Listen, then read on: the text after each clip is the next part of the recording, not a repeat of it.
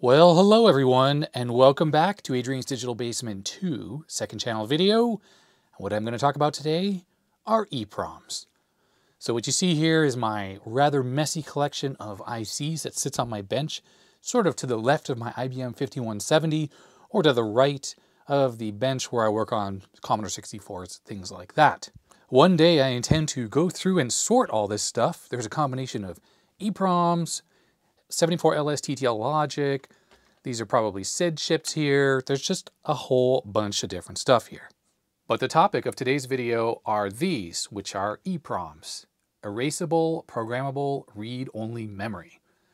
Unlike this IC, which is a normal read-only memory, it's manufactured with the information already on it, or sometimes it is programmable, but it's only programmable once.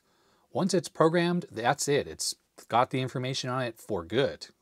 But EPROMs, if we take a look at this one, has a little window on it where you can actually see the die of the chip inside of there. What the window allows is a special wavelength of UV light to penetrate and actually erase the chip. You can read the article on Wikipedia about EPROMs to find out more about how this actually works. But the general gist is you expose the chip to UV light for, say, 10 or 15 minutes to that specific wavelength, and the chip comes out blank and ready to be used again. Sorry, my AC just turned on. It's really hot in Portland, so you'll hear some background noise. Here's an example of an EPROM eraser. It's called the Data Erase 2. If I slide this open, inside you'll see that there are positions for up to 4 ICs, and you can see a glass tube under there. And that is a special type of UV fluorescent lamp. And you close this up and there's a switch. This particular one has a little adjustment for how long you want it to run for. And what happens is it starts to beep when it's done, and you open this up and you take your chips out, and then you can use them. What's pretty amusing to me is that often when I'm working with these chips, I'll have them sitting around and they'll look like this with the window exposed. And I always get a million comments from everyone saying, oh, you have to cover that up or the chip's going to get erased. It was very typical when chips were actually used in production, like these ones here, that the manufacturer just stuck a paper label over them, usually showing what the chip was, and it was inside the computer. Sometimes the label was like this one, and it's actually metallic, so no light can actually pass through this label. What's really amusing to me is when people tell me to cover these up, I'm not quite sure what they think is going to happen by these chips just sitting on my bench here. I'm sitting under LED lighting in my basement here. There's no UV light floating around in here that's going to erase all of these EPROMs that are sitting here. And some of these have been here for over a year or two in this exact position on my bench, and the light is on almost all of the day, and nothing ever has been erased here. You really need to expose them to the UV light from an eraser like this to actually erase them.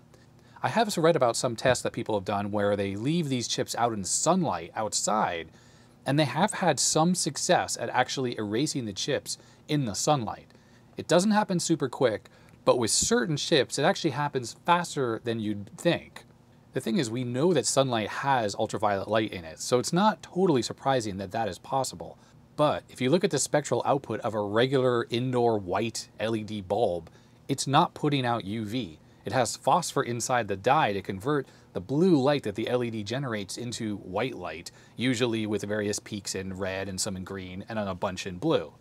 On top of that, if you take one of these chips and you install it inside a computer, it's inside the computer. Like, there's no light inside the computer, not even the light from your room lights, especially not any sunlight getting into the computer.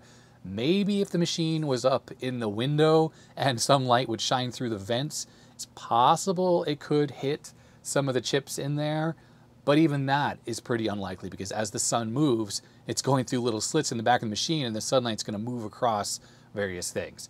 Perhaps if the computer were sitting in the same window for 30 years and it was one of the chips that was susceptible to being erased by sunlight, maybe that were possible.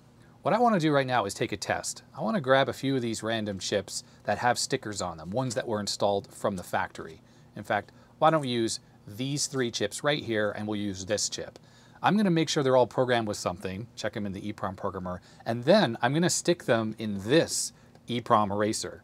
This one's a little different because it's got a drawer. The fluorescent tube is installed inside here, and when you put the chips here and you close the drawer, it shines down through the window. I'm going to use this one as opposed to that other one I just showed because this has a broken timer, which means if I turn this on, I can keep the EPROMs in the eraser for an hour, for instance. My idea is that these chips with these paper labels are still actually going to get erased by the EPROM programmer. This one here has what looks like a metallic label, like foil. So this one won't let any light through, and I don't think there should be any problem here. And of course, this one will get erased without fail. That will get erased. So the first step is, let me make sure that all of these have information on them, and I will save whatever's on them onto the computer so that I can then do a compare after I leave it in the eraser for a while. So please keep in mind that this test is by no means scientific. I'm not really controlling for anything very well here. I'm just going to label all these chips 1, 2, 3, and 4, and I'm just going to read them all in here and then save the files that I read off of them onto the computer for later comparison. I am going to have to peel up the label on this one a little bit because I honestly cannot tell what kind of chip this is. So the markings are covered. It's an AMD chip. All right, I can just make out that's an AMD 2764. These two are 27256s, and this is a 27128. Okay, all 4 of these have been read out and saved onto the computer. So let's stick them all in the drawer here.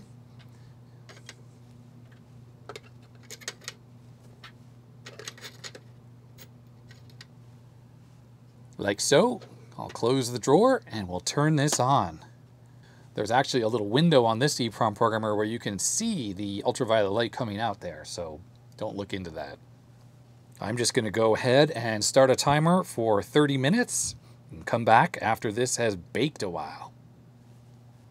All right, 30 minutes has passed. Let me turn this off, and there are the chips. Let me quickly test to see which are good and which have been erased. After 30 minutes, for sure this uncovered one will be erased.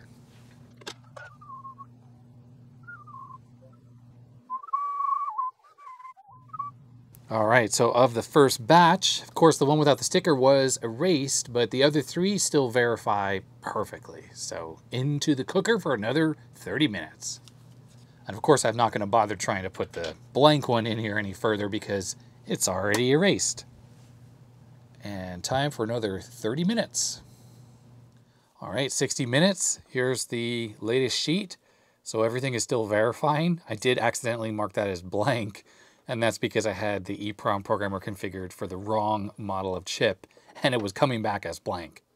But with the correct one configured, 2764, it's all good. So you know what? I was going to do another 30 minutes in here, but I think I'm just going to up it to, say, 2 more hours in here. So another 120 minutes. And let's see if that has any effect. All right, it's been 180 minutes, and here are the current results.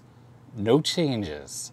So I think at this point, I'm just going to go and put it in for 10 hours in here. And I think after 10 hours, if these chips are still with their contents and not erased, then I'm going to say that paper stickers work well. But let's see. 10 hours coming now. And 10 hours have passed. The air conditioning always seems to turn on exactly when I hit the record button on the camera. Anyhow, after 10 hours, I have the results written on this Post-it note since I ran out of space here. And here they are. Yep, no change. All 3 of the EPROMs that had a sticker of some kind on them still have their contents on them, and they verify perfectly.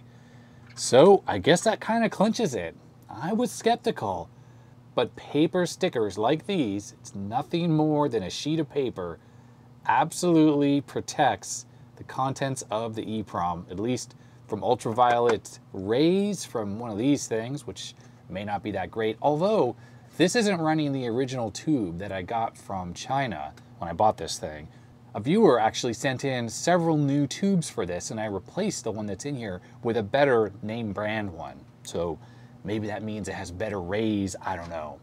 But either way, it wasn't able to penetrate the paper sticker. The foil sticker on this EPROM I knew wouldn't be affected by the ultraviolet rays, and yeah, it wasn't. But nor were the paper ones. They withstood all those rays for what, actually 7 hours, 660 minutes. No, actually longer than that. I wrote 660 here, but it was actually 600 plus 180. So 780 minutes of UV in this thing unscathed. Meanwhile, this one here without the covering on it, it did give up the ghost after just 30 minutes, and it probably would have given up the ghost for even less time in here Usually around 15 minutes I leave it in here for, just to make sure that that's enough. Although this timer here, which is broken, only goes up to 6 minutes.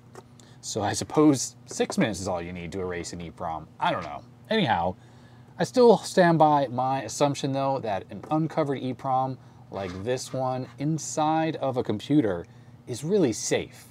A, there's no ultraviolet rays bouncing around in my basement or in most people's houses, because that would be really damaging to humans. Not just EPROM data, but humans as well. But if you have an EPROM and you're concerned, well, just take a little piece of paper like this, peel it off a Post-it note, stick it on. That is good enough. So if you enjoyed this video, I'd appreciate a thumbs up, but if you didn't, you know what to do, all those usual things. And this is my second channel, so I could use a subscribe. If you don't mind, hit that button, little bell icon, all that good stuff. And check out my main channel if you haven't already. And yeah, that's it. Stay healthy, stay safe, and I'll see you next time. Bye-bye.